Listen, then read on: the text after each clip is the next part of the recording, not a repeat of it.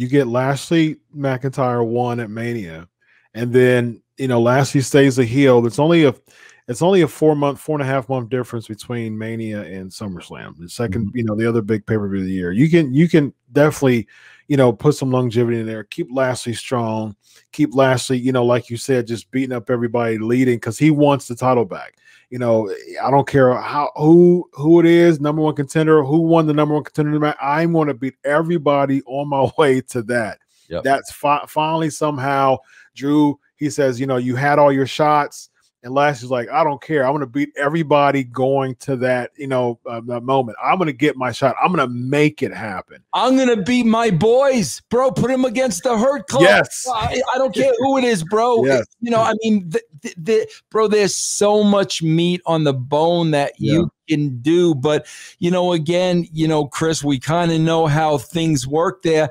Bro, you ain't going to do any of this booking the show 4 o'clock on a Monday. It's not going to happen. But, gosh, bro, could be a beautiful, beautiful thing, man.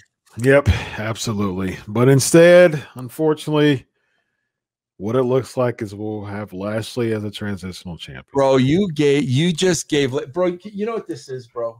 You know what this is? You've explained it to me before. I'm bringing out the Italian horn again because I believe, unfortunately, you gave Lashley the Italian horn when you said Lashley and Retribution. Bro, I'm telling you, Dr. Chris, if I see that in the next month, that's what you did, bro. You should have never put those two words in the same sentence, bro. At SummerSlam, we'll get Lashley versus Ali. Man. Oh, no, bro. Please, bro. Oh, please don't. Stop. On this Raw, he'll go against Mace. On this Raw, he'll go against T-Bar. He'll go against Slapjack, and then Ali. But, Chris, I would love, like what you brought up, I would love to ask Bruce, Vince, whoever the heck is writing, why are you looking at this guy as a transitional? Just tell me why. Just make me understand. Well, Vince, he's 45 years old. Okay, bro, but he doesn't look 45. Nobody's gonna know he's 45 unless you tell them. That's right. I don't know, bro. I don't know, but it could be so good, man. It could be so good. Yep, absolutely. I agree with you 100%. There's nothing about Bobby Lashley that links to transitional champion. Yep. Nothing at all. And bro, then what you're doing, again, with planning and you know what you're doing, bro, while you're telling this story, bro, you're building the unbeatable tag team. Strowman and whoever. You're building them now, and they're beating everybody. And now all of a sudden, when Lashley and McIntyre are done,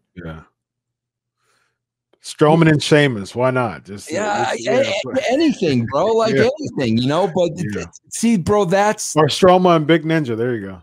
Strowman and Big Ninja, bro. But that's planning, bro. And from what I understand, it ain't gonna happen Monday afternoon at 2 o'clock, bro. No, that's not gonna happen.